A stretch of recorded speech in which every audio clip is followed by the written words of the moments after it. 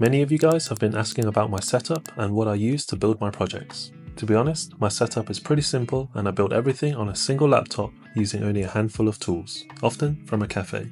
In this video, I'll walk you through my minimalist MacBook setup, highlighting the essential tools that help me stay organized and productive. First, let's talk about the laptop I'm using. It's the 14-inch M3 Max MacBook Pro, and it's the perfect balance between portability and power. This machine can handle anything I throw at it, whether it's long coding sessions or editing videos for YouTube. And I love the fact I can easily bring it with me anywhere and work from any location, whether I'm in a cafe, airport, or just on the couch. But here's a question I get asked a lot. How do you manage to work from just one screen? And honestly, it's probably not the best for my eyes, wrists, or my spine, but let me explain. I've tried dual monitors, ultra-wide monitor setups, and yes, whilst they are cool and fun at first, it can become too distracting. When I try to do deep work, I usually only have one task at hand. So, I find that having only one screen helps me concentrate better and keeps distractions in check. With just one screen, I'm forced to be intentional, working on one thing at a time and avoid multitasking. And as a result of this setup, I would say I've learned to be pretty efficient with the keyboard, whether it's quickly switching between apps, running commands, or navigating through a code base. At the end of the day, your setup should work for you, not against you. For me, this setup keeps things lean, simple, and portable, and it just goes to show sometimes less is more. For coding on my Mac, I use Cursor. Imagine your code editor is not just a tool, but a partner. It's like having an always available pair programmer that you can turn to for questions or suggestions. The AI code reviewer is handy too. It reviews your current Git changes to catch any potential bugs or suggest improvements before you commit. There have been countless times where this feature has saved me from pushing major bugs into my commits, saving me hours of debugging down the road. And its auto-completion can be insanely good.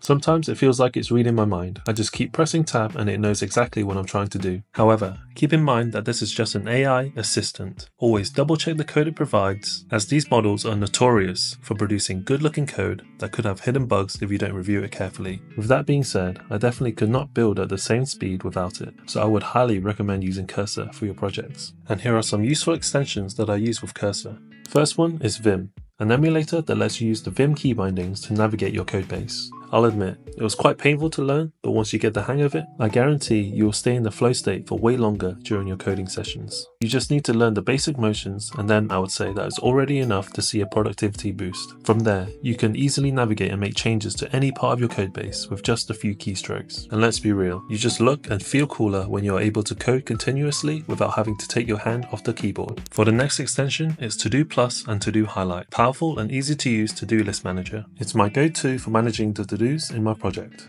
It's a simple extension that lets me create a to-do file within my project and jot down to-dos to help me stay organized. And from there you can use keyboard shortcuts to mark a task as started and it will automatically track the start time. And when you mark a to-do as done, it will log the finish time too. This is super helpful for improving your time estimates. You can see exactly how long a task takes and figure out if you're underestimating or overestimating your to-dos. Plus, manually marking a task as started works as a mini productivity hack. It keeps me laser focused and motivated to finish the task without getting distracted. I've used tools like Notion and Trello before for project management, but honestly, I didn't need all of the extra features they offer, especially when I'm just working solo. And finally, Paste Image and Image Preview allows me to quickly paste and preview images anywhere in my codebase as comments. It's perfect for bug fixes or when I need to illustrate my comments with some screenshots.